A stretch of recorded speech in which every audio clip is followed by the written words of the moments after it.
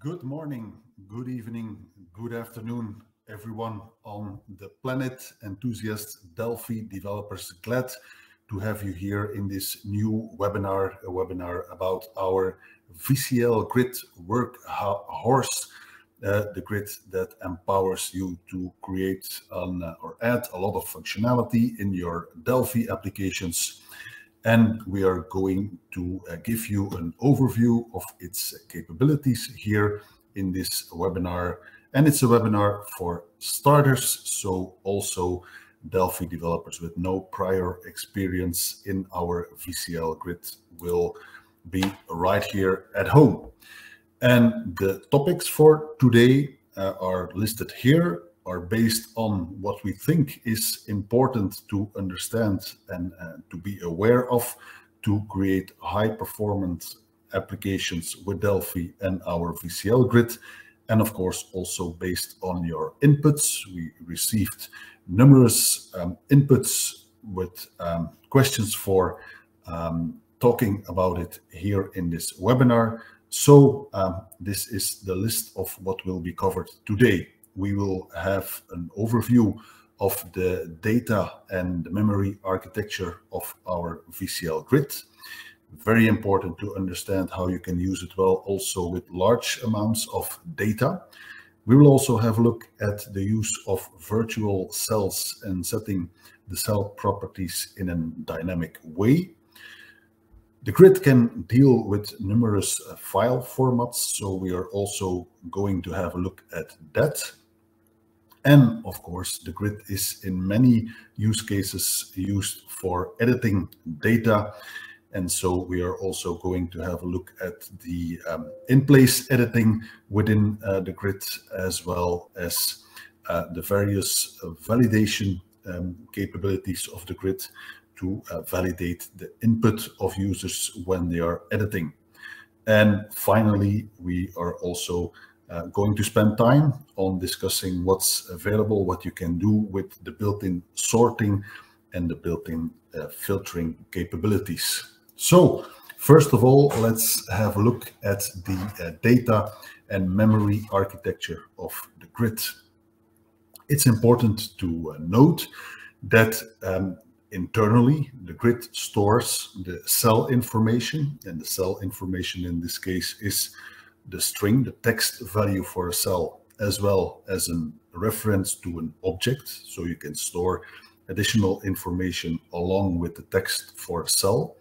That this is based on a sparse list of such string object pairs. That means that when you are not specifying text or not specifying an object for a cell, that there will not be any memory allocated for that cell. Only cells where you set text or where you set objects, only for these cells memory will be allocated. And so, as I mentioned, the data of the cell itself, this is a string, and so a Delphi string is used for that. Of course, you can do much more with cells than just store strings text. You can set all kinds of properties. You can add graphical objects to cells. And when this is being used, only when this is being used, internally in the grid, a T-cell properties object is created. This T-cell properties object is created by the grid and as such fully managed by the grid. At the application level, you do not need to bother about this internal created object. It will also be, of course, automatically destroyed when the grid is being destroyed. So what exactly is this T-cell properties object doing? What is it used for? Well, first of all, actually, you as an application developer, you do not directly need to use the T-cell properties object.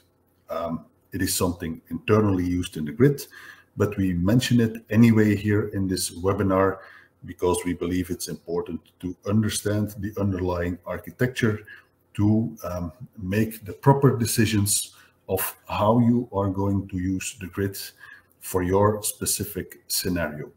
So the T-cell properties object is internally created. It contains several properties, but you don't have to access it directly. No, the grid provides wrapper properties, wrapper functions that will internally deal with this T-cell properties object. And within this object, T-cell properties, there are three important sub-objects. There is, first of all, the graphic object, and there is also the cell object and the control. And the reason for this is that we have tried to keep the memory size of the T-cell properties object as small as possible, only containing the minimum information needed for example, setting a cell background color, font color, alignment, these things. And only when additional features in a cell, such as adding a graphical object in the cell, that only when this is used, an additional graphic object is created, and as such using memory. And only when you use it, this memory will be allocated. The cell object itself is a reference to an object that you can add yourself, an application level object that you can associate with a cell in the grid. And also a reference to a control, also optional, if you would want to add controls, custom controls created at application level, add these to specific cells in the grid. And so this graphic object, as I mentioned, is used when graphical objects are added to a cell. And by graphical objects, I mean a series of different types of graphical objects, and that can include a checkbox, a picture, a radio button, a regular button, a glyph, image list, image, a progress bar, and so on. And so let us have a look at this cell properties object. So here you can see the properties that are available in this T-cell properties object. And as you can see, it contains, for example, properties for keeping the background color of the cell with the brush color 2, in case you want to use a gradient for a cell. It also introduces something like the cell span X, cell span Y, and this is used for when you use cell merging. These properties are used to indicate over what span of cells vertically and horizontally a cell is merged. You can also see things like the node level that is used for cell nodes to expand, collapse rows. The graphic object, you can see this is the reference to that object when it is used, when you use these graphical elements in the cell. Other things like V alignment to set the vertical alignment of text within the cell, or the word wrap property that you use to specify whether a cell text is rendered with or without word wrapping. And as I mentioned, this T-cell properties object is internally used in the grid. You do not need to deal with it directly at application level with the TAdvStringGrid interface. No, we have made it easier, and we have exposed at grid level several properties that will then internally deal with T-cell properties to store this information. And among these properties are grid.colors, for example, and which is a simple two-dimensional array property where you can set the background color of a cell, or the alignments where you set the horizontal alignment, left, right, or centered. You control the word wrapping, yes or no, within a cell, or all the specifications about the font that is being used in a cell. It will also be used, for example, when we start using cell merging, when you call grid merge cells. Then it will create also T-cell properties objects and set all the characteristics of the merged cells in these objects. It will also use it, for example, when you associate a control with a cell via the property grid.controls. Okay, let's move to the next page. And here we have a look at the T-cell graphic object. As I mentioned, this is an object that is created within the T-cell properties as soon as an object like a checkbox, radio button, image list, image, picture, icon, you name it, when these kinds of objects are needed and added to a cell. And here you can see the various properties inside, like the cell type, how it is aligned horizontal and vertically within the cell, and several other characteristics that depend on the type of graphic object added to a cell. And if we have a look at the different types of graphic objects that are at this moment supported, this is the list of these types. So you can see you can add bitmaps, icons, image list images, radio button, checkboxes, progress bars, balloon hints, all these kind of things can be added to a cell. Of course, this is internally in the grid, and we also provide here easy to use wrapper functions that will, under the hood, create such a T-cell graphic object as soon as, for example, you call grid add checkbox or add node, add picture, etc. Also here, evidently, this T-cell graphic object is fully managed by the grid, and it will also be automatically managed and destroyed by the grid. So there is no need to worry about that. The grid manages that and will, of course, take care that there is no memory leak, that everything is properly destroyed when it needs to be destroyed. When we add some graphic object, just like a bitmap, this is, for example, a code snippet that shows how you could add a bitmap to a specific cell in the grid. And as you can see, okay, you create the bitmap, you load it from a resource, and then you call grid.addBitmap. When you add this bitmap to the grid cell, you actually add a reference to that tBitmap object to the cell. And that means that as long as the grid needs to display this bitmap, it needs your bitmap object.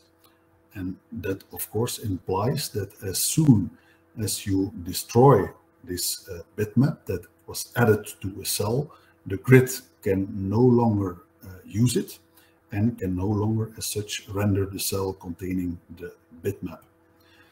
The alternative is that you use the grid.createBitmap call, and this will internally in the grid create a tBitmap instance for you that you can use to put some bitmap into this bitmap object.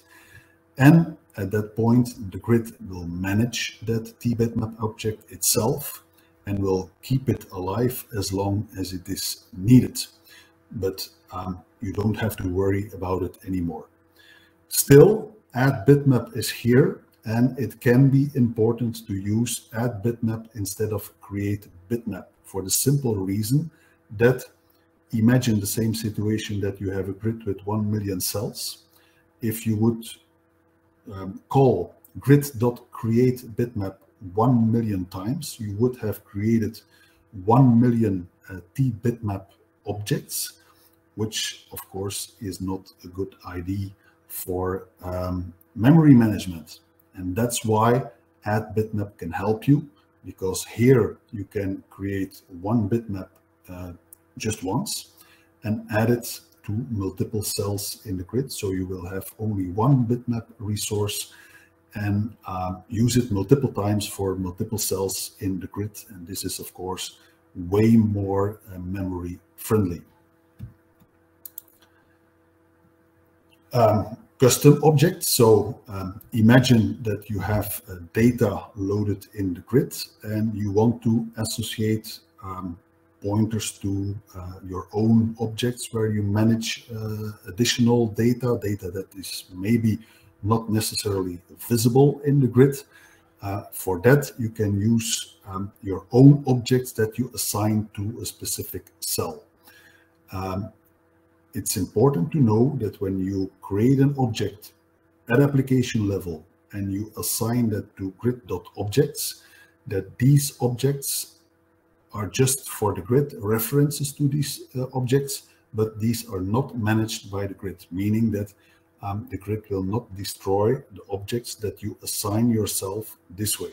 And so you will need to clean up these objects when, for example, you close your application or the form gets destroyed. Okay, but before we go to the topic on virtual cells and dynamic cell properties, I have prepared a first demo about the cell memory management, data, etc. And so let's have a look here in the Delphi IDE at this first demo that I prepared. So here is basically the default TAdvStringGrid dropped on the form and several buttons from where we will exercise some code and let's see what happens. Here, the first button is simply filling the grid with text. So every grid cell, this is the cell's property that we use to set the cell text. Also important to note is that the VCL TAdvStringGrid descends from the standard Delphi VCL TAdvStringGrid. That means that all the properties, events, everything actually that you might already have used in the standard VCL TAdvStringGrid is also available in TAdvStringGrid. TAdvStringGrid is basically a huge extension of that standard TAdvStringGrid that is already included standard in Delphi. So here we simply loop over all the cells, set the cell text. Here we simply loop over all the grid, over all the cells and set a grid object. Here we are not creating an actual object, rather we cast a long int to an T object because we can simply assign a long int to an object reference. And what we do to visualize what we have set in the grid cell, we have implemented the onClick cell event. And what we are going to do here is if we have clicked an actual cell, then we get the object reference, cast it to a long int, and will actually display via a message the cell text content and also the value of the object that was set. So we split it again in a low word and a high word to show it in the message box. And as you have seen in the code, in the objects, here we simply set the column coordinate and the row coordinate in the cell. Another thing that we are going to do is use the cell properties. So here we are going to set some cell background color to yellow, font color of another cell to red. We are going to change the alignment in a cell, setting it to centered, and also change the font style of cell 44 to bold. And maybe it's good to exercise these functions first. And let's have a look and let's see this in action. So when I click, there is no cell value and there is a null reference in grid.object. So obviously it returns here that the object points to 0, 0. When I now fill cells and also do fill objects, when I click a cell, you can see that the cell text is 2, 4, and the object is an integer that consists of the column and row number, so that's 2, 4. And now I set some cell properties, and so you can see that this cell got the yellow background, the red font, etc. Let's go a step further and explore what happens here in this code. Here we are going to add graphical objects to a cell. And so, as I explained in the first slides, that means that underlying a graphic object will be created that holds and manages the characteristics of these graphic objects. And so what we are going to do is we are going to add a checkbox. We are going to add a button to cell 2.1, a button with a specific width and height, specific text, and a specific alignment with respect to the cell text. We are also going to add a radio button column. So that is a column filled with radio buttons, and in that column only one radio button will be active when you click on another cell, and the other radio button in the other cells will be unchecked. We are also here going to create a radio group within a cell. So here in this case we are going to add 2 radio buttons within cell 4,1, and default this sets the orientation of the radio group, and this sets the index of the selected radio button. When we call grid.createRadio, here we actually create internally the radio group, and for the radio group it offers a T-strings interface to set the text for the different radio buttons within that cell. We are also going to change the row height here, and we are going to add image list images to cells 5,1, 2, and 3. And so the image list is on the form. You can see the image list here with some images added. And that image list is, of course, connected to the grid here via the property grid images. What more are we going to do? We are going to add a node to row 1, and that row will have a span. That node will have a span of 9 rows. So with that node, we are going to be able to expand, collapse 9 rows within that grid. Here we show also how we can merge cells, so unify different cells into one big cell. So here we are going to merge cell 1,4 and use 3 cells horizontally and 3 cells vertically to merge it. And we are going to do all this within a block grid begin update, grid end update. And that is beneficial for performance reasons. That means that the grid will not repaint during all these different calls. It will only do a single repaint at the end of the call to end update. And so for performance reasons, when you add a lot of things, graphical object changes to the grid, etc., it is always a good idea to use begin update, end update for performance reasons.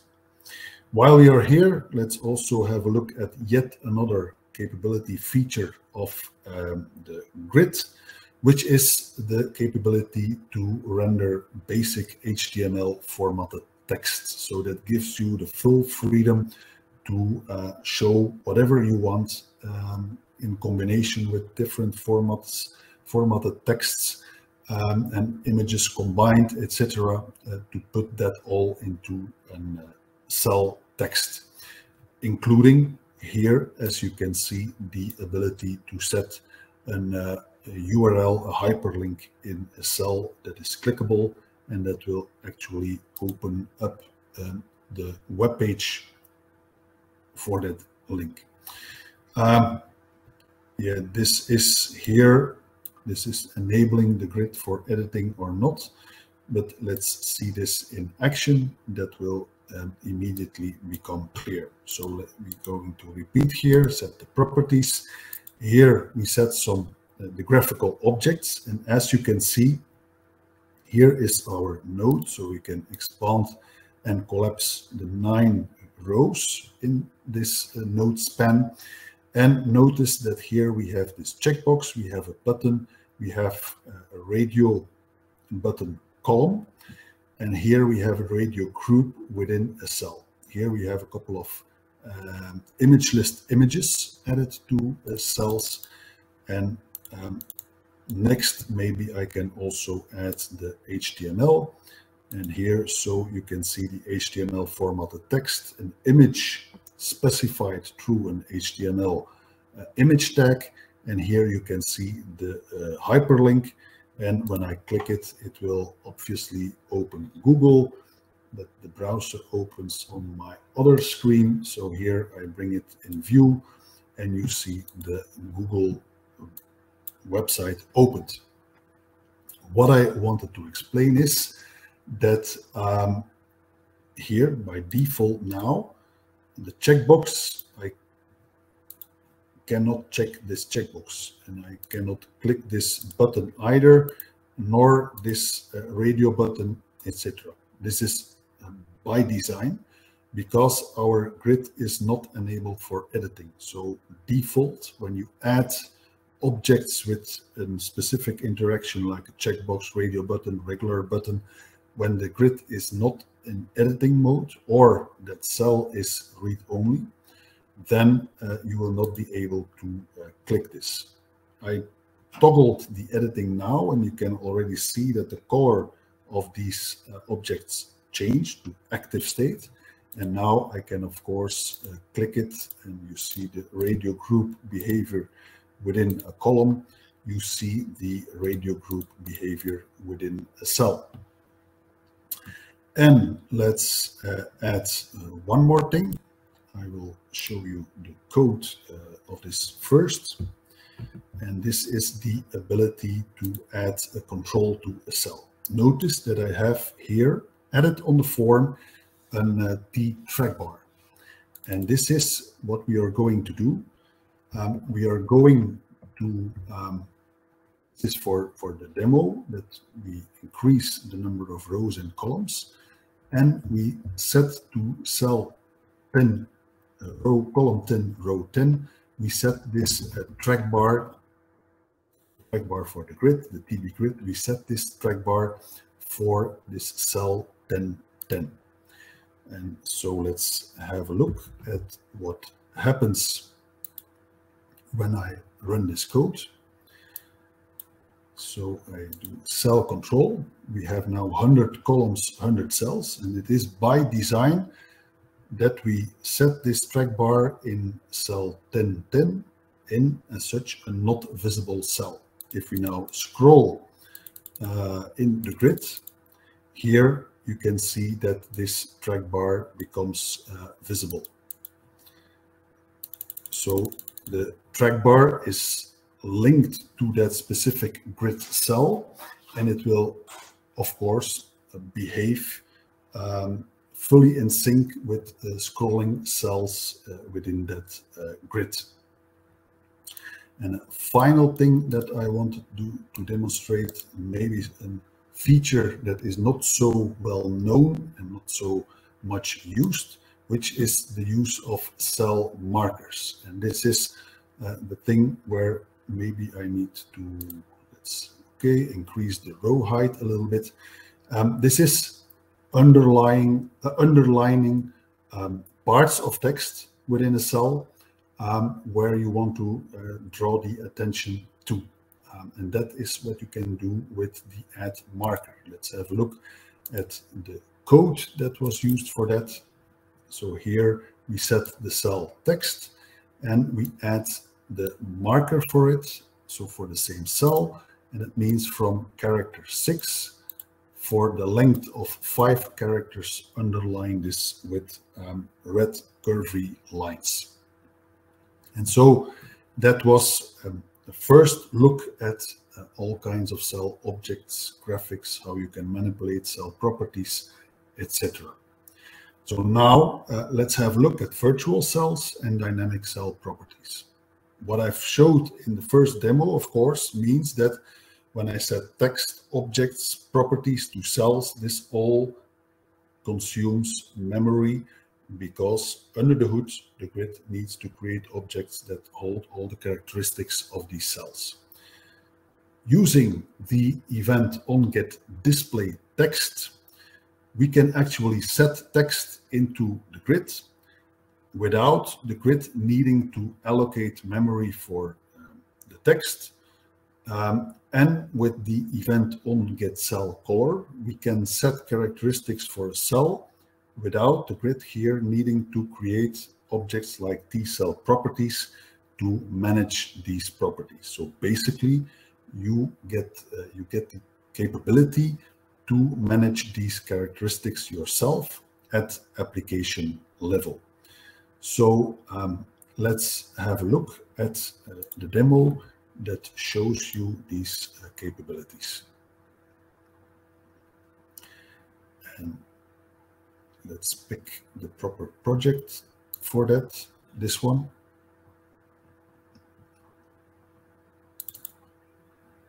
And here we have our grid, and we have the implementation of onGetDisplayText. What do we have? Well, it's simple. When our checkbox random is checked, we get numeric data that we show in cells. Otherwise, we have this hard-coded cell text that we return in this event. And we will set to demonstrate that the grid has no problems at all managing that much cells. We initialize the grid with 100,000 rows and 100 columns, and that totals 10 million cells. And so let's have a look and run this second demo. So I say, this is actually what you can see here is already the text that was retrieved through the event onGetDisplayText. And when I click expand rows and columns, I have now 100,000 rows, 100 columns, and I can easily verify that when I go to the, and my cell is not big enough to see the text, it's too large, it gets cut off. Maybe I can increase the cell size. I could also increase the cell size by dragging from the column header. And if I would want to do that, I would set column sizing here to true, but I will also already increase it by default, and I can do this with the default column width, which is 72, and I set it to 96 to make more data visible. Okay, and let's now scroll to the, and it's apparently still not sufficient, or am I, I'm already controlling it, so let's increase it even more. I actually, during creating the demos, I increased the font size, so everything would be much more readable for you. And of course, with a bigger font size, the cell needs to be bigger to have all the text visible. But here you can see this is the bottom right cell. This is row 100,000 and column 100. What I have done here is I created a small, well, not so small, I created an array of 1 million integer values. And of course, 1 million integer values will still be smaller than 10 million strings. And so what I do here is I fill these 10 million integers into that array. And this will be the value that is used here. Let's have a look at the on display text. When I click the checkbox to get the data instead from my integer array. And what I can also show you right away in the code, when we want to display the random values from our integer array, I'm going to use the onGetCellCaller, an event that gets triggered at the moment that a cell needs to be rendered. Only then onGetCellCaller gets triggered. And so here we will dynamically set the background color of the cell depending on the value found in the cell. So here we are going to check this value, and actually we set a random value in the cell between 0 and 1000. So when that value is larger than 900, we set it to red. If it's larger than 700, to a dark orange, to orange when it's larger than 500, and we set it to yellow when it's larger than 200. And so let's have a look how that results. Okay, we have our 10 million cells. We specify that it uses our random values from our integer array. And then we say, okay, use the onGetCellCaller event. And here you can see that the background color of cells is set according to the value found in the cell. The value found in the cell will actually be the value that is in the integer data array that you have created at application level.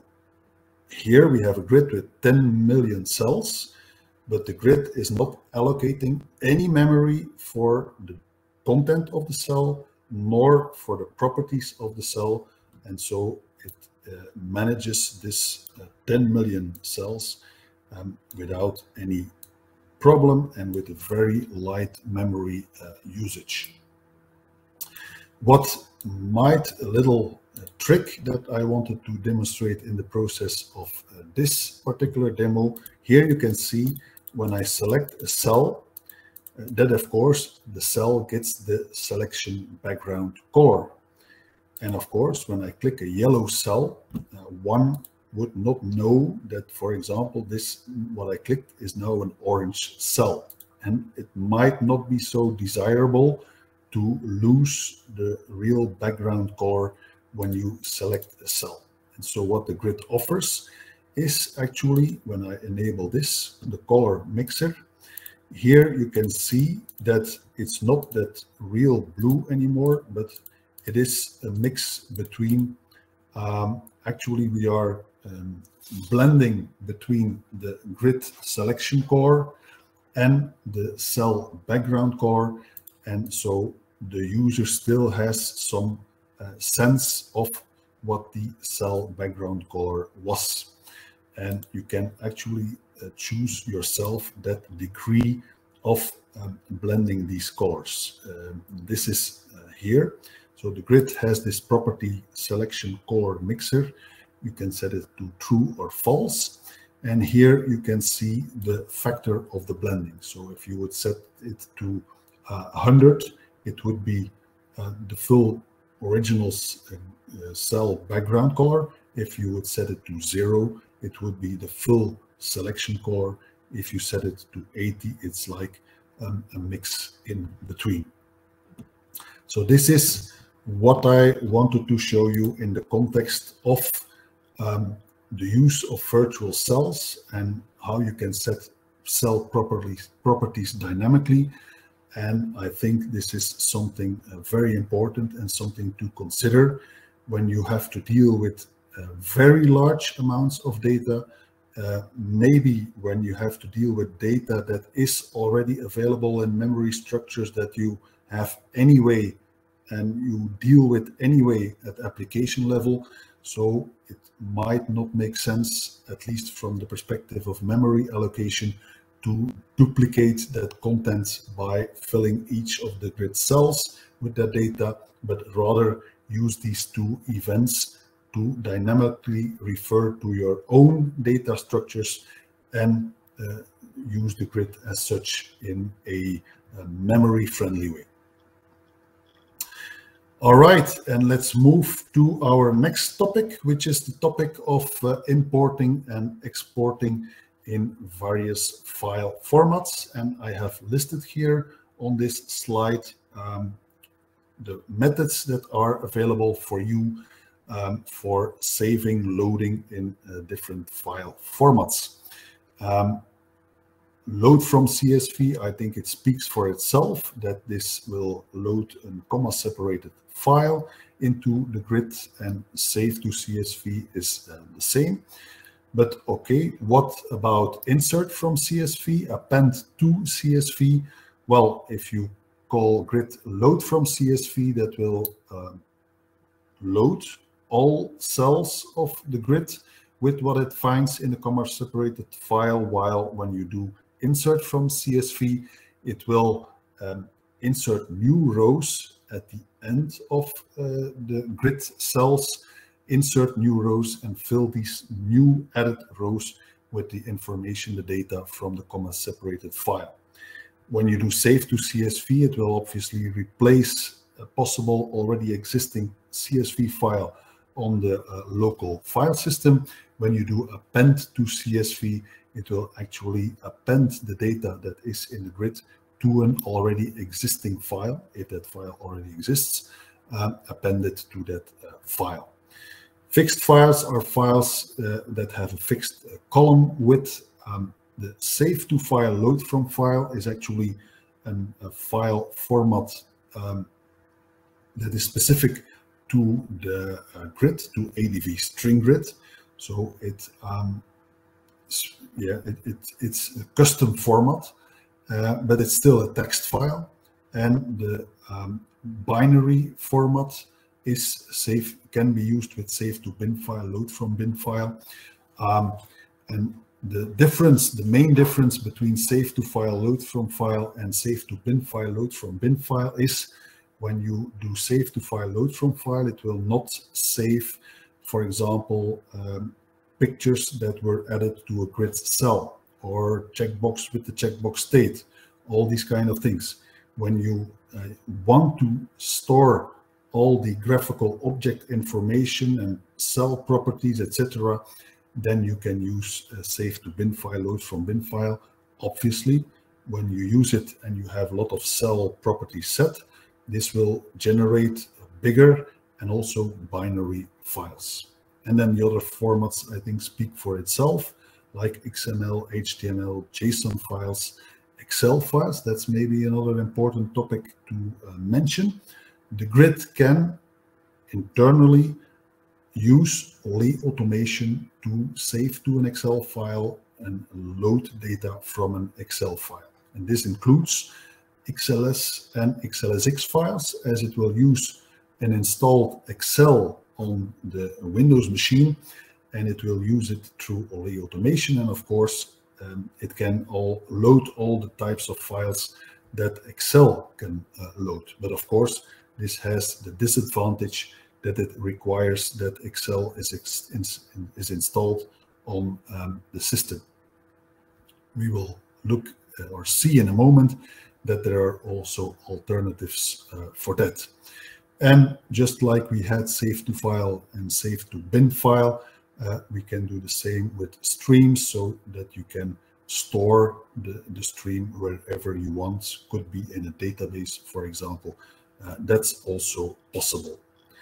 And next are a couple of other interfaces to different file formats. First of all, I wanted to mention TAdvStringGrid Excel I/O, which is a component that comes with the grid. It's always included. It's a non-visual component that you hook up to the grid, and this non-visual component enables you to read and write XLS files. XLS is the format that it supports. And this has not any dependency to Excel. It is not using OE automation, so it will run on every Windows machine, but here it is limited to the .xls file format.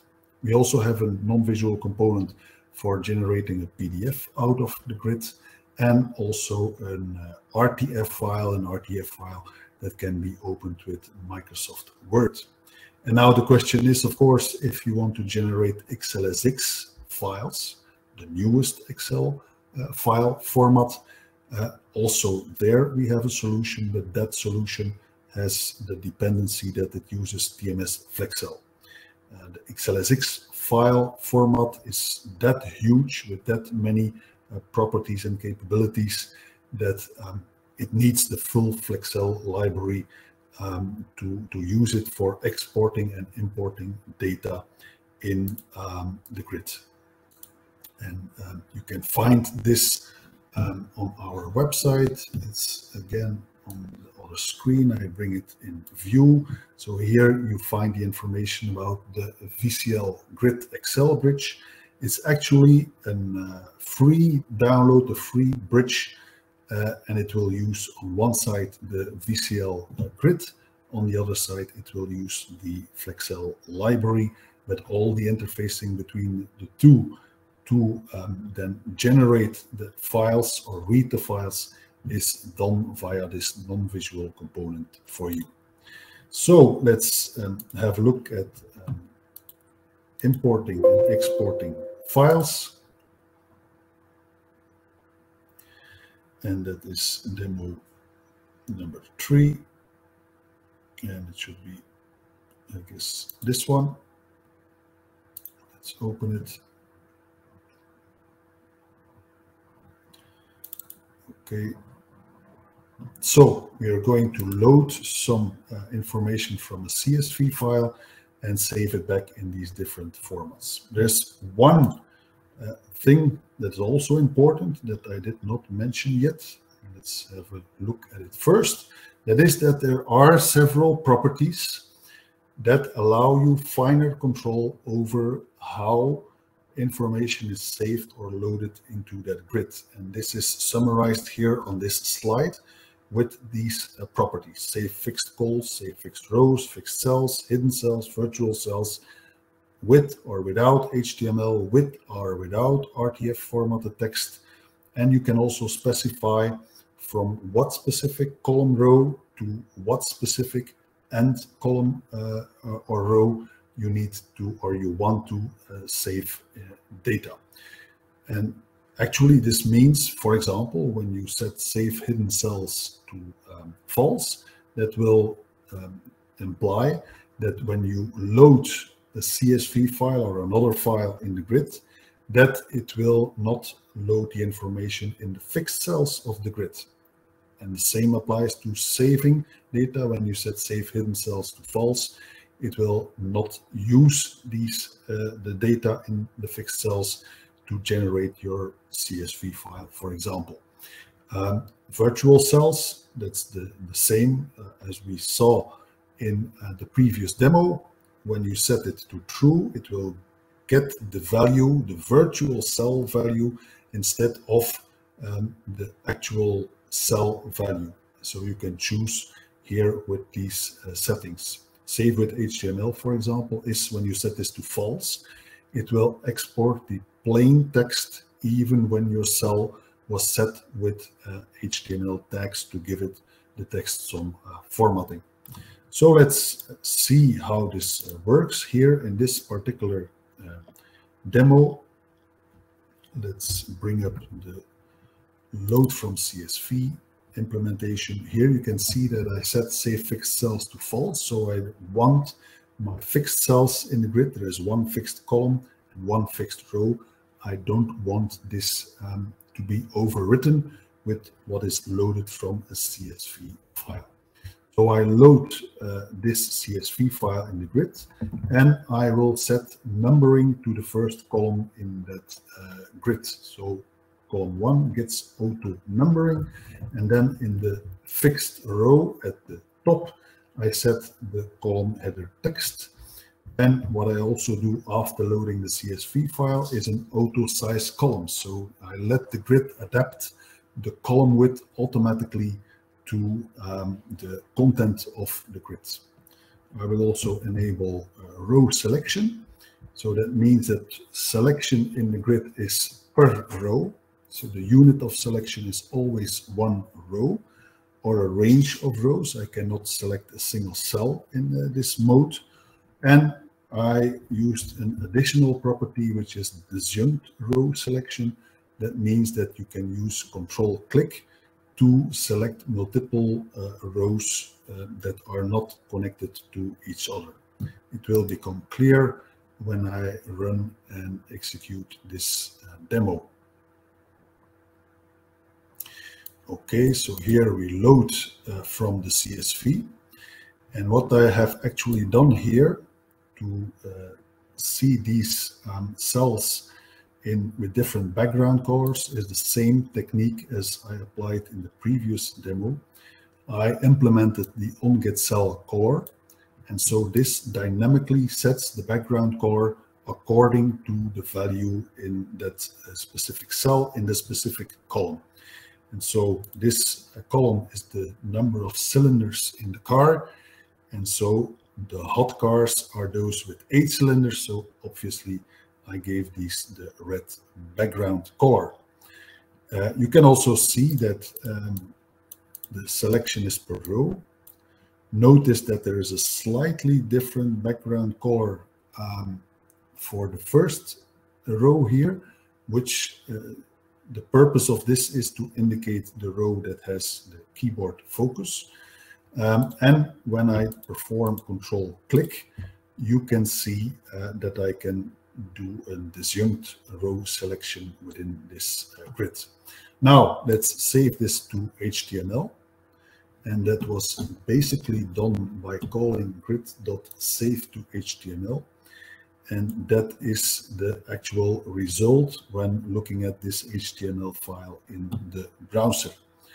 And the code for that is not much more than, let's have a look here.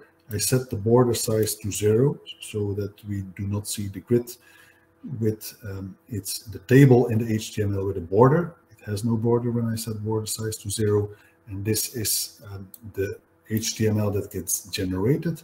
And I use here the second parameter. Can I make this?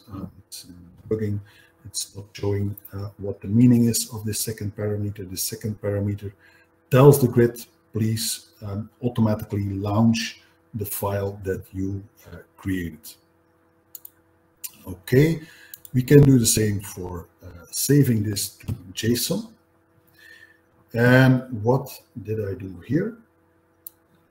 I actually launch a JSON validator website. And you can see here the JSON file that was generated here during this webinar. Now I can drop this on our JSON validator website, process it, and actually see that all the JSON generated for this particular JSON file was a valid JSON file. So here is the content. You can see the cylinders, etc. All these things were saved into the JSON file. I will now save it to Excel file, and that is done here with the ADVGrid Excel IO component. So that's that additional non-visual component.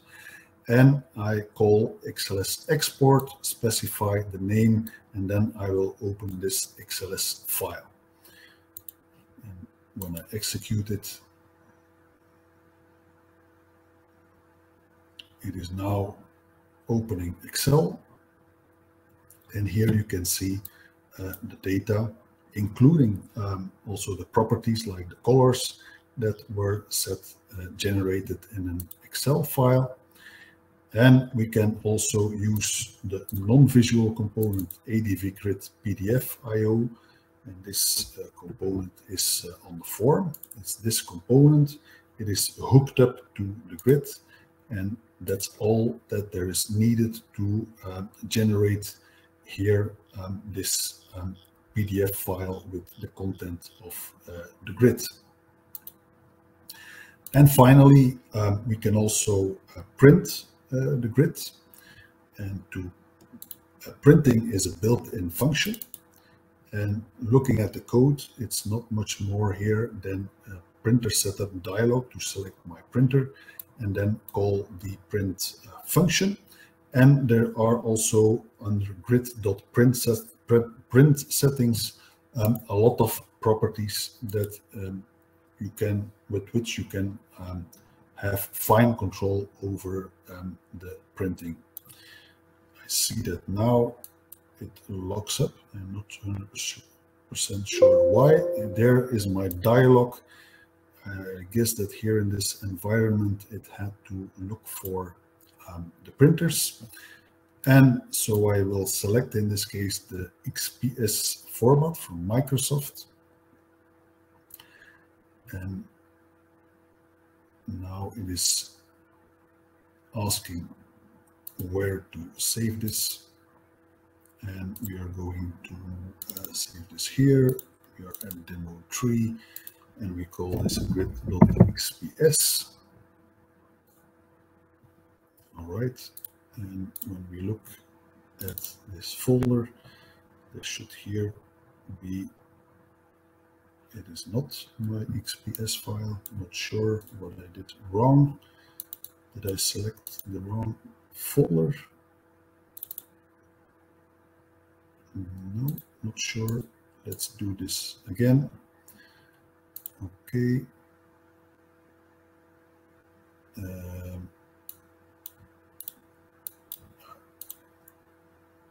That folder is wrong. I'm looking at the completely wrong folder. I should look here and then here on the webinar folder number 3, and here is the expected XPS file. And let's see with the Microsoft XPS viewer, this is that same grid exported to XPF through printing here in this case. And yeah, I aborted printing, of course, and then we get this message. All right, let's move to the next topic, which is the topic of editing within the grid. First of all, let's have a look at all the different types of editors that are available built into the grid. And so here you can already see a series of different editor types that are standard available built in. And you can set these editors through the property grid.default editor. By default, when you do not change this property, it will be ed normal. This will be the editor type. And this is just like a regular TEdit that is used for editing in your grid cells. The alternative way to set or to specify what in-place editor you want to use for editing in the grid is via an event on getEditorType. And this event is called whenever editing is about to start for a cell in the grid. And so let's have a closer look now at the process of starting to edit. First of all, editing is only started when the Go editing is set to true in grid.options. That's obvious. And it's also only started when the grid cell is not read-only. You can set it read-only in different ways. For example, with the property grid.read-only and the column row. And when the grid, put it in a different way, you can start the editing when a cell is editable through various ways. You can press the F2 key. You can also click on an already selected cell, or you can also use the Enter key to start editing in a cell. Also, programmatically, you can force a specific cell into edit mode with the method grid show in place edit. Then it will show the in place editor on the focused cell, or directly call grid.edit cell with the column and row that you want to edit. You can also programmatically stop the in place editor with grid hide in place edit. There are various events involved during this process of starting to edit. And the first event, the very first event that gets triggered, is the onCanEdit cell. So this allows you to dynamically control whether a cell is editable or not. This has a var parameter canEdit. If you set it to false, the cell will not go into edit mode. The next event that will be triggered is the onGetEditor type. And that gives you the chance, the possibility to specify what in place editor you will be using for a specific cell. And it's important that after you set the editor type, there is an additional event that will be triggered, which is the onGetEditor prop. And that stands for getting the in place editor properties.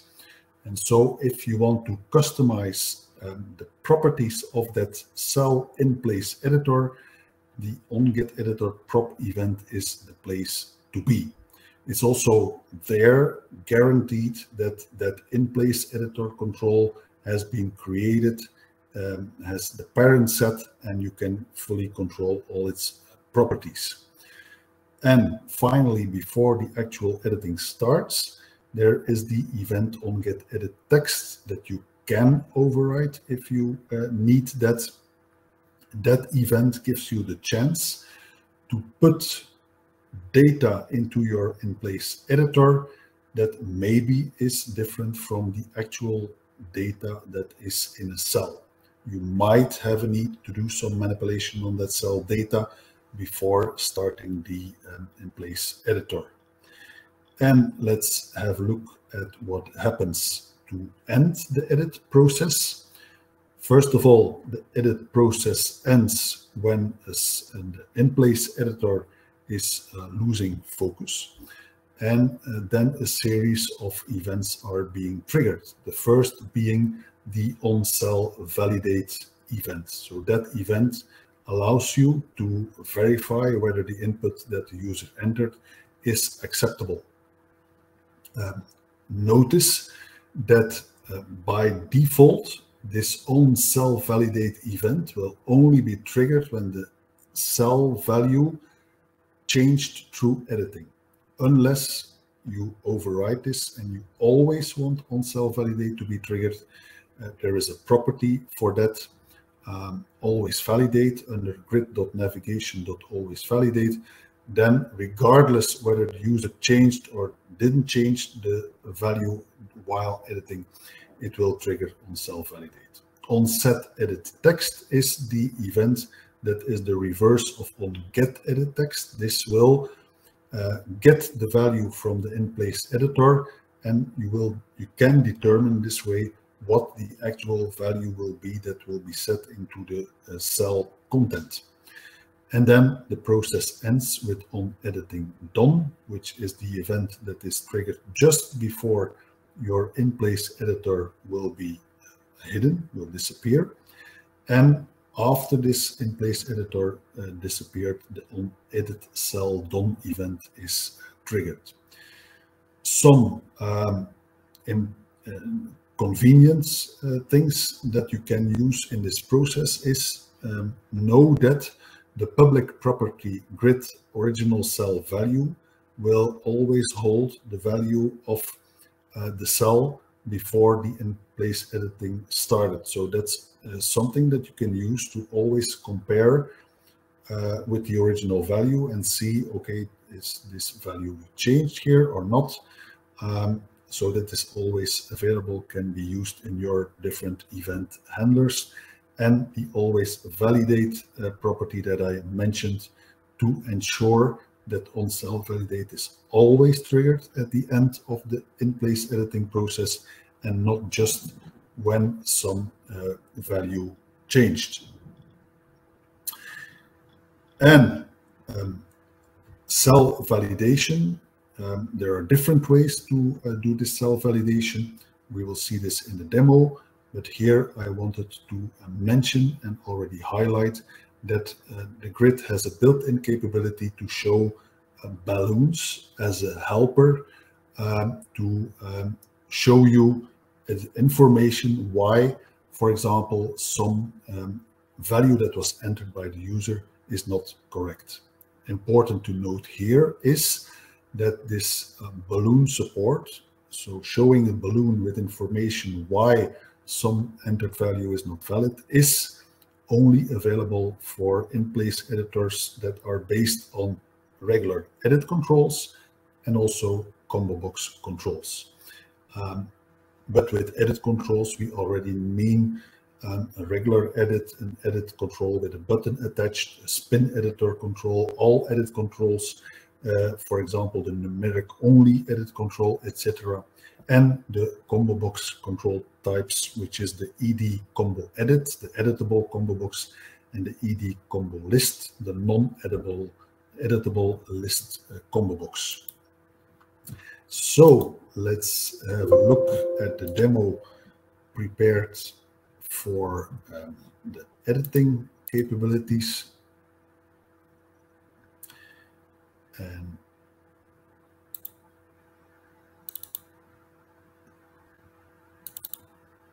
this is the fourth demo.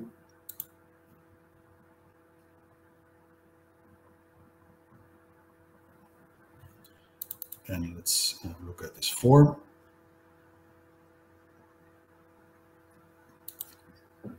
So what do we have?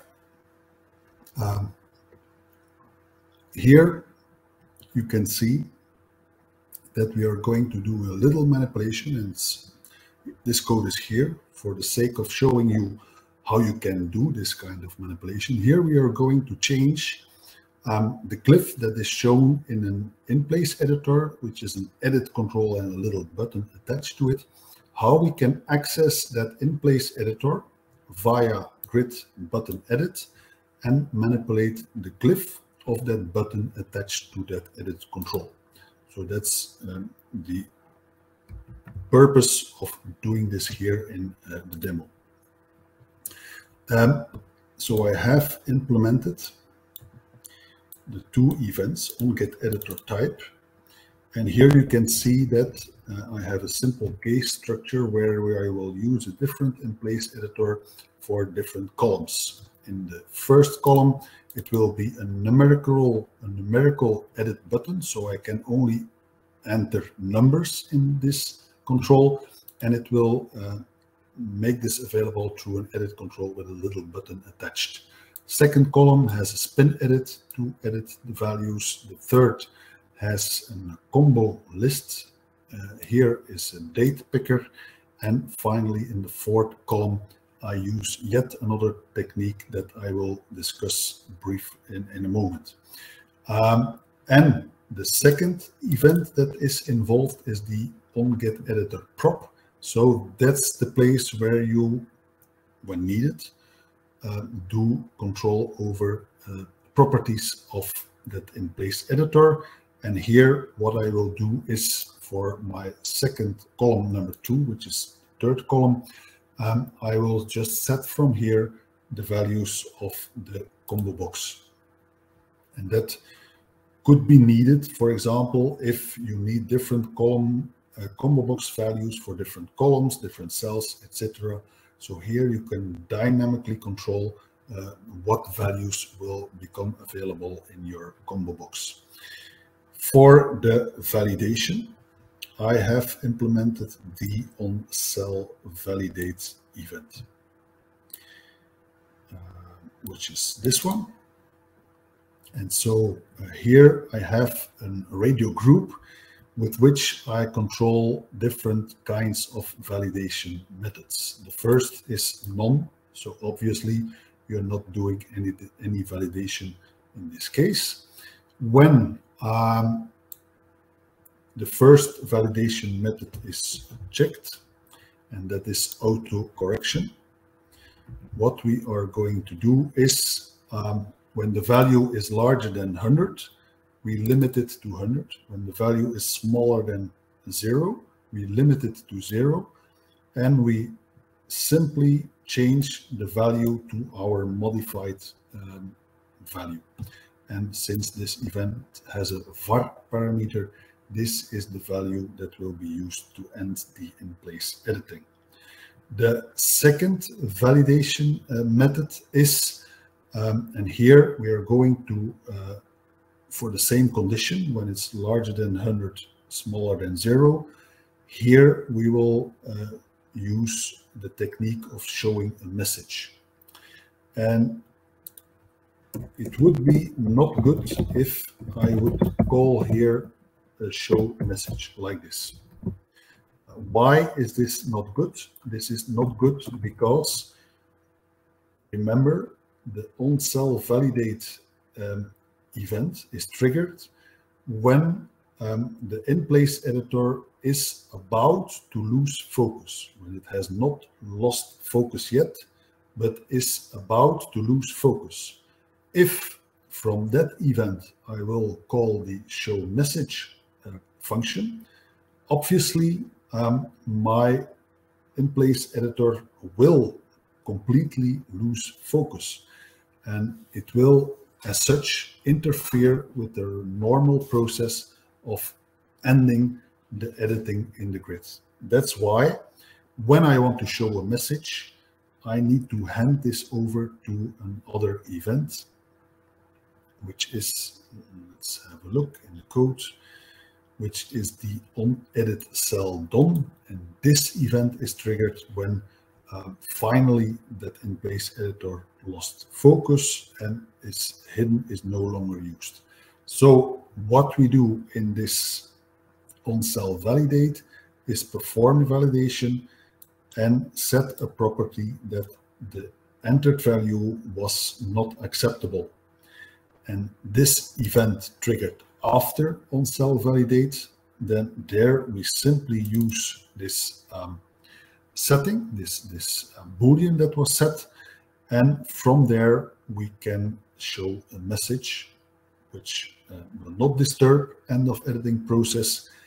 And as the value obviously cannot be accepted, what we do is simply put back that same cell that has that invalid entry, put this back into edit mode. And then finally, the last validation method is through the balloons interface. And so here, for the same conditions, larger than 100, smaller than 0, we will set here properties that are the characteristics of the balloon hint that will be displayed. So we set the title of the balloon, the text of the balloon, and the icon within that balloon. Let's see this in action. That will make things immediately clear. Okay, no validation, so I can here add any value and it will be accepted. Notice here that little icon that we set to this button. I also implemented a button click handler that will force the value to 0 when I click that button. Let's now try the auto correction, and now I will enter some value, leave the cell, and it was larger than 100, so it was limited to 100. If I set minus 250, it will set the value to 0. And then when we use the prompt, the message, the show message call for values that cannot be accepted, I enter 250, leave the cell, and here it says invalid, the number is too large, and it sends me back to in-place editing, where when I set an acceptable value, that value is in the cell. And finally, when I enable the balloon hints and do the same thing, the invalid value, now you can see this balloon appearing.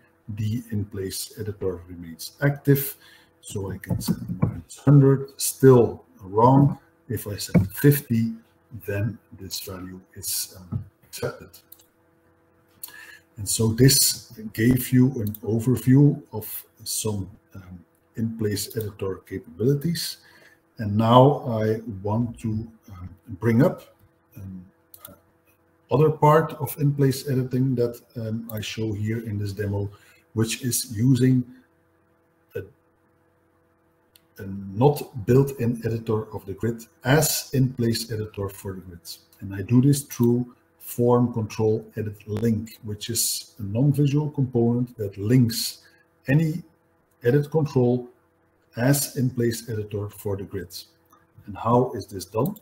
This is done via assigning, and we will use an IP address editor for that, by assigning that to the form control edit link control property here. And we need to implement at least 2 events, which is the event onGetEditor value that needs to grab the value of that edit control, as this will be the value that will be set into the grid cell. And we also need to implement the onSetEditor value that will, when the in-place editor is shown, it will initialize the value of that in-place editor with the value of the cell. Implementations of these events are quite simple. First, this event gets the value of my IP address editor, and I get this value via this property as a string. And the reverse is setting the IP address as a string taken from the value of the grid cell. And so let's see how this works. Actually, before I do this, let's have a look at my onGetEditor type implementation, where you can see that for the last column, I'm specifying that it will be a custom in-place editor, and I'm specifying my edit link for that. In this case, it's that non-visual form control edit link that I assign to grid.edit link. And this tells the grid, use that edit link component to manage the in-place editor for that cell. So, okay, we did not see the spin editor yet that I specified. And this is our combo box. All is as expected. We also have the date picker, which is the standard here in this case, standard VCL date picker control. And here, when I click this, we see our IP address editor, and we can add a value like this. And you see that it's stored in the cell. When I click this again, I can edit it again, which needs to be smaller than 255, like that, and I can edit this way. Notice that the editor, the in-place editor, will be exactly as it was set here on the form. As it is shown on the form, it will be shown into that grid cell. And you might have noticed that, of course, this cell editor, this IP address editor, still had its own border. And that means, okay, the grid cell has a border, the editor has a border, so you see a kind of double border. And so to avoid that, I remove the border now from this control. And when I do the in-place editing now this result is somewhat cleaner and behaves like this. So this summarizes what I prepared for showing you everything about in-place editing. And then move to the last topic, which is the topic about sorting within the grid and also filtering within the grid. With respect to sorting, it's very simple. You can either sort on one column, or you can sort with conditions set for multiple columns. One is called simply sorting, the other is called indexed sorting. You can enable that the user will perform the sorting via clicking on the column header cells. And you do this by setting grid sort settings.show to true. Then it will, the grid will use standard single column based sorting. Programmatically, you do this via the qsort, which stands for the quick sort algorithm that is internally implemented in the grid. If you set sort settings.index show to true, then you allow the user to perform sorting on multiple columns. And you can also programmatically do this with a q-indexed sort method. By default, when you do nothing, the grid will try to determine itself what the data types are in the different columns of the grid. So things like a date, a number, a float, a string, alphabetical sorting of strings, etc. By default, the grid will do this or try to do this automatically. But you can guide the grid through the onGet format. The onGet format event is called for every column in the grid.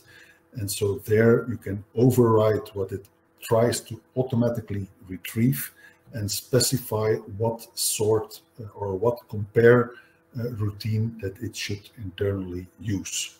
If you have special things, special kinds of data in your grid, and you need to therefore provide special comparison code, that's also possible. That's something that you can do through two possible events for that purpose, which is the onCustomCompare and the onRawCompare event. The one is triggered on custom_compare, passing the cell value as strings through that compare routine, where you return whether it's larger than, smaller than, or equal. The onRawCompare just returns the cell indexes, and you can retrieve the value that is behind these cells yourself, whether that's a string or another type of data, and also return the result of your own custom comparison this way. Lots of properties are also allowing you to customize all kinds of little details involved with sorting. And so, for example, an obvious property, index color, when you choose indexed sorting, you will have a little colored sort indicator, and you can set the background color here with this property. Normally standard, there is a triangle shown up or down indicating the sort direction, but there is also the up glyph and a down glyph property that allows you to customize these settings. Maybe it's a good idea to first have a look at sorting before we go to filtering. In the last demo here,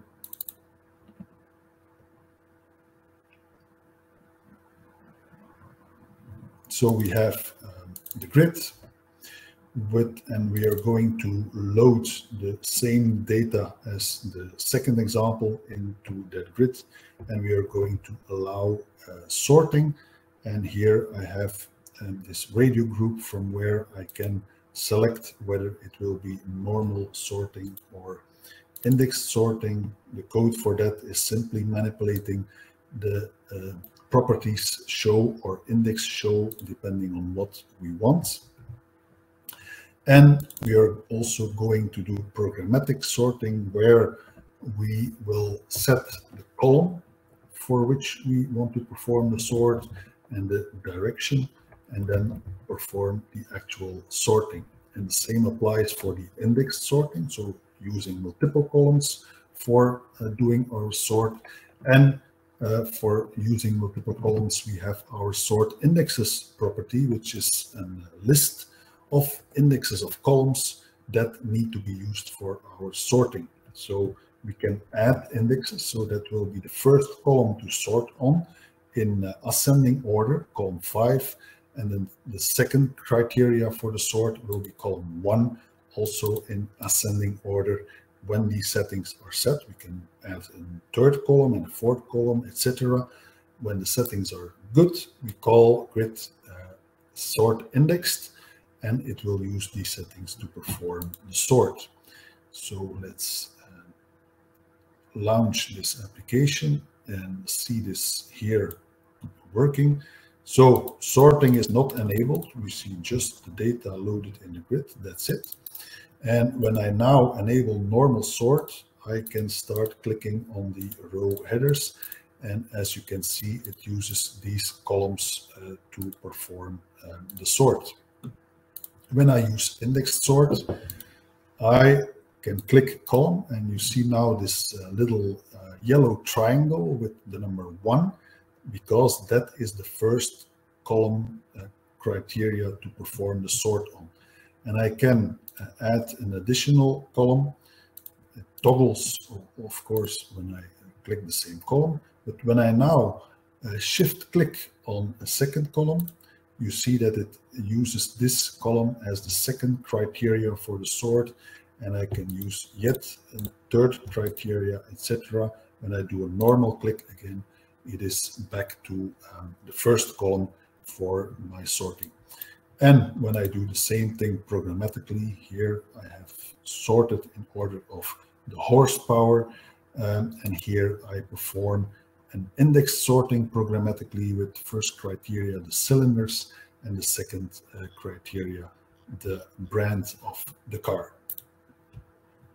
And that brings us to the last topic that I wanted to cover for today, which is the filtering capabilities in the grid. Basically, filtering is possible via the user interface, so that the user can enter the filter conditions. And there are two main ways to do that: via the filter drop-down, which is a drop-down list of the possible values to filter on, or via the filter edit, which is in-place editors in the header of the grid and setting from there the filter criteria. Or it is also possible, of course, to perform programmatic sorting. And for doing programmatic sorting, there is the grid.filter, which is a collection of filter conditions. And so there you can add multiple filter conditions.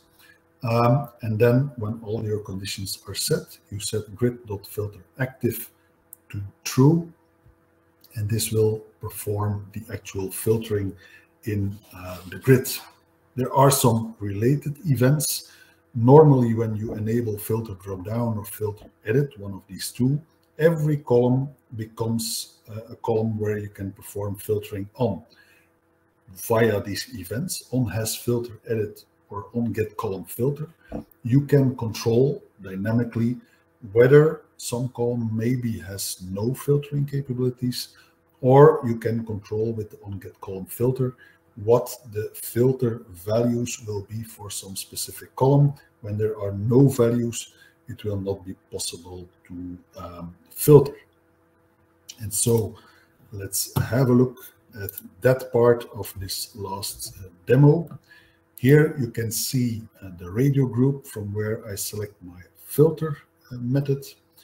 And from here you see that depending on the checked value, we enable the filter drop down, or we enable the filter edit. And we also implemented some programmatic filtering. Let's have a look at that code behind. Here you can see that I set the active filter to false, so all filtering disabled. I clear my filter conditions collection, so all start from fresh. All previous filter conditions are removed. And then I add here, in this particular case, two new filter conditions. The one will be a filter condition for column 5, which happens to be the cylinder column. And here I set as my condition, I want this value to be larger or equal than 8. That is the condition.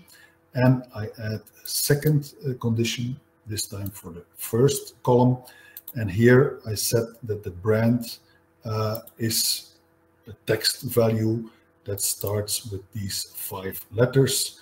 And I specify also the filter operation, which here is a logical AND operation. So it will here imply that both this filter condition and this filter condition are true for the row to be withheld in the filtering. You can have other logical operations like an OR. If you have a look, these are several logical operations that are possible between filter conditions. So let's have a look at this demo. Okay, and now, first of all, I will enable the filter drop-down. So notice these little drop-down icons. And from here, there is already a drop-down list from where I can select the value. And this drop-down list is automatically filled with the unique values of that particular column. So here I can add the second condition, like the 8-cylinder condition, or I can remove this filter again by selecting all. And so this is, without writing any code, just setting that filter drop-down auto to true. That is the filtering that is already built in, possible via the grid.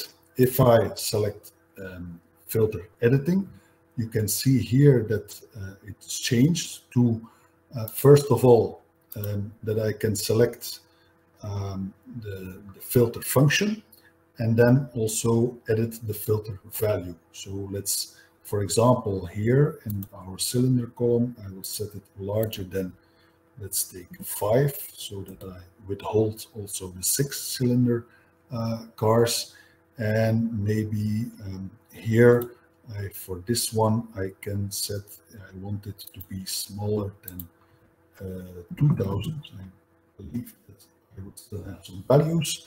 So this is how, and then you can, of course, clear it via these options. But this is how you can use the filter edit to perform filtering. And finally, programmatic filtering. This is activating the filter that I had defined. Column 5 needed to be larger or equal than 8. And column 1, I wanted the preferred brand. Some of you might not be surprised of this selection here that I withhold with my filtering. And that brings us to the end of this session of what was prepared. There are some bonus slides for which there is not sufficient time, but these bonus slides will be in the download that you get. But that brings us actually to the questions and answers. So in the download, I have prepared, you have all the demos, the 5 demos that I prepared for this webinar. And normally I should have activated now this download so that you can grab it. It also contains the slides, so the bonus slides that deal with column hiding and row hiding are also in there, and you can use these slides in your available time to discover what is also possible with column hiding and row hiding. And that is the end of this introduction to a number of what I think important features of our grid, features that can allow you to, with a minimum amount of code, already show data in various ways to your users, allow them to edit the data in various ways, etc. So now I want to take some time for your questions. So I'm going through all the questions that I see here. First question, do you recommend to use the wrapper or use the appropriate events to change the cell properties, for example, cell colors? Well, this is a matter of the choice here, depends on, I think, on one side, convenience. I think properties can be convenient, like grid.colors, column row, and set the color from there is convenient way, programmatically easy way to control this. But you need to know that when you use these properties, of course, that involves memory allocation for holding these settings. And so you need to know that the more of these settings you use for like millions of cells, that of course will eat memory. And I would recommend that if you deal with really large amounts of data, and then I'm talking about 100,000 rows and more, then I think it's really suggested to use the event handlers, because that will be way lighter in terms of memory usage. Of course, it can also be practical to use event handlers to set that dynamically. For example, it is simply like 3 or 2 lines of code to set the cell color depending on the cell value, rather than looping through all cells and there apply the logic to determine the cell color and then use grid.colors to set that color. So yeah, that would be my recommendation for the choice between dynamically setting cell properties and setting them via properties. Okay, the session is recorded, so will become available at a later time when we finished it. Next question is, begin update, end update will stop all backgrounds events from the grid. Actually, begin update, end update will block any rendering in the grid. So normally when you set grid.cells equals some new cell text, that invokes a re-render of that grid cell. So anything that visually changes something in the grid invokes a re-render of the grid. And so using begin update, end update will stop all re-renders until you call end update. And so when you have large amounts of data to update in the grid, you will want to use that within a begin update, end update block. The next question, so to have a checkbox as multi-selects, it means the grid has to be in edit mode, but you can still restrict what users can edit. Yes, of course. So indeed, and when you add a checkbox and the grid is not editable, that checkbox will be by default be disabled.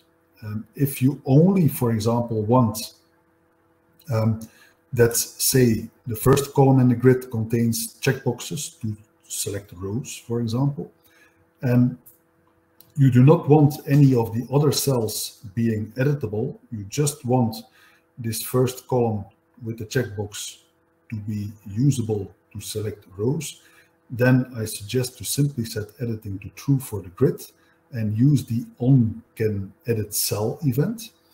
And for every other column than the first column that has the checkbox, set canEdit to false. And so none of the other cells will be editable, but your checkboxes will be usable. Is it possible to outline the cell rather than change the color when selecting the cell? That is possible indeed. There is a property for that, and let me look up that property. And it should be under, here it is the selection rectangle. You can see that it already shows a thicker line as a selection rectangle, and I can set the selection color. If I set this on, okay, so no selection background color, but still a selection border. And I believe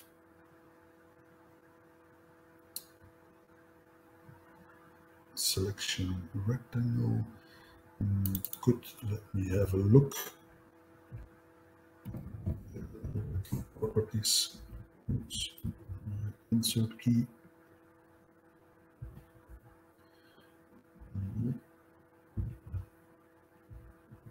Okay, dot selection rectangle color, there is a property for that. So if you would want a red border for showing the selected cell, that is how you can do that. All right, let's go to the next question. As far as I know, Excel cannot make use of HTML colored words in cell text. That is correct. To my knowledge, it is indeed not possible. So as it is not possible or supported in Excel, what we do is show the text as plain text, in that case, in the Excel cell. And then I see some question after export of the grid to XLS or XLSX. I think that is part of that previous question related to HTML colored words in cell text with in connection to exporting this to Excel. Session will be posted to YouTube. That was a question. Can create items of column 2 function of value of cell. That question is not entirely clear to me. If this question relates to adding functions that will change cell data depending on data in other cells, then you're actually referring to a kind of spreadsheet functionality. There is actually an descending component, the ADV spread grid. This is a class that descends from TAdvStringGrid, but it adds the handling functions like Excel does, like sum and other concatenation operations. All these functions are available. And so this might be something to look at for you if you look at automatically deriving cell data from other cell content. Question, is it possible to download the demo code? You should have received it now via this Web Academy interface. If not, let us know. But also take in account that we have also put this download here via HTTP if you watch this at a later time, or if you prefer this method, this is also where all code of today and where the presentation of today can be found. Is it possible to make the content of the filter drop down dependent from another filter drop down? That should be possible, as this onGetColumn filter event is called to fetch the content of your drop down. It will pass in the parameter the list of values for the drop down, and you can change in your code, in that event handler, you can change that string list of values, and you can add your own values, remove values, replace it with entirely different values. So that is a way to dynamically change the values in the filter dropdown. Another question is, apart from the VCL grid, is it correct that the web for this presentation show? Okay, I think this refers to the web string grid, which is a grid that is part of TMS web core. So web string grid, I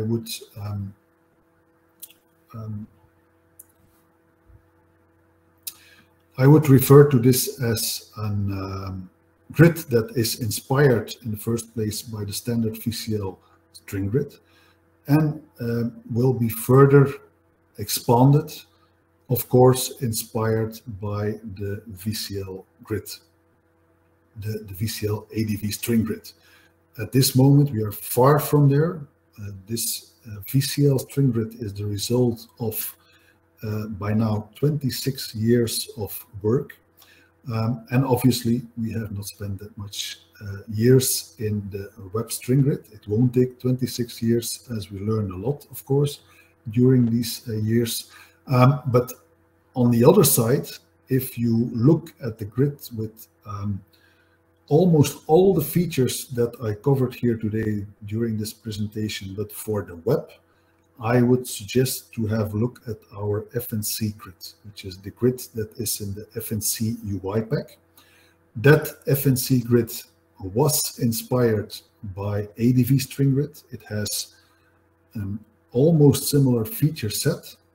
It was rewritten from scratch to be not only cross-platform, but also to be usable from the web, from a browser. So the FNC grid, the filtering, the sorting, the editing, all these things are available, and all these things are usable in WebCore. So that's what I would recommend to have a look at. Then I see a reference to the webinars from Wagner about Xdata, but I think this is not directly related to the webinar here today. Some features are found in the TMS FNC grid and some not in the same page or place, sorry. Will there be convergence in the future? No, there will be no convergence in the future. It is absolutely not the intention to have an interface compatible FNC grid. And this is for the very reason that the FNC grid is the result of 26 years of experience and learning and history. In the ADVStringGrid, during these 26 years, we have always paid an extreme amount of attention to backwards compatibility. So if users have an application built with ADVStringGrid like 10 years ago, and now they would migrate to Delphi 11 and the latest version of the grid, the code normally should still work as it was and work unchanged. But for the FNC grid, we had the opportunity to start from a clean sheet. That means also have a property organization started from scratch. And that was an opportunity to make it somewhat cleaner, somewhat more organized by not having to carry around the backwards compatibility and all the history. So that's the direction that we are going forward in the future. Okay, now that I have the FNC grid, is an easy way to copy from ADVStringGrid. So it's heavily inspired. So most of the concepts, IDs, and actually also parts of the code will transfer nice, but absolutely not everything, for the reason I explained, that the interface was created from scratch with the clean sheets and also kind of cleanup of history that has been creeping in the ADVStringGrid for so long. And let's have a look at the other tab for more questions. Is it possible to animate a cell border instead of coloring the whole cell? Well, I'm not sure what kind of animation you talk about, but it is possible to only change the cell border color. There is an event for that on getCellBorder, and that event can be used to specify a specific color or a specific also pen width for drawing a cell border. And so this is possible to use and instead of changing the background color of the cell. Is there a way to load from JSON at this moment? Unfortunately, there is not a load from JSON. And the reason why there is no load from JSON is that the JSON file does not necessarily contain two-dimensional data. And so it is a kind of problematic to show non-two-dimensional data in a two-dimensional structure. And that's the reason why it's not here. I see people wanting something about the DB ADVGrid, which is actually a component descending from ADVStringGrid that adds the data set interface so that you can immediately show data from data sets, edit data in data sets. So that's a good suggestion, and actually we will take it in account and consider it for a future webinar. Is it possible to combine filtering and sorting? Yes, that is possible after you have filtered the grid. Nothing prevents you from sorting within the data that remains after filtering. So both can be used at the same time. Are the features of the FNC grid basically the same? Answer is to a very large degree, yes. It was inspired by the TAdvStringGrid. And so the filtering, the sorting, the editing capabilities, the grouping, all these auto size columns, etc., all these capabilities are also available in the FNC grid. And I think that brings us to the end of the questions of today. And so I'm left with thanking you for attending this first webinar of 2022. We want to bring many more webinars this year. We need your ideas, your needs, of course. Let us know what topics you want to see covered. TAdvGrid is already noted and will be taken in account for future webinars. If you want to see webinars on other topics, you know where to find us. Email us, leave a message on social media, wherever. We will notice it and we will take it in account for future webinars. Thank you very much for spending your time here, for bringing the time with us, and for learning what's possible in TAdvStringGrid. I think we scratched the surface here. We could go much deeper into detail. We didn't cover grouping, for example. We didn't cover all the capabilities for automatically advancing and automatically inserting rows while editing, etc. That could be a topic, a kind of advanced TAdvStringGrid webinar. If you feel for that, if you think that is something you have an interest in, you would like to see particular technical topics covered, send us an email and we look forward to bring that to you. Thanks again for your time, and I'm wishing you all a good remainder of the day. Enjoy Delphi, enjoy programming, and enjoy all the components. Thank you very much. Until the next time.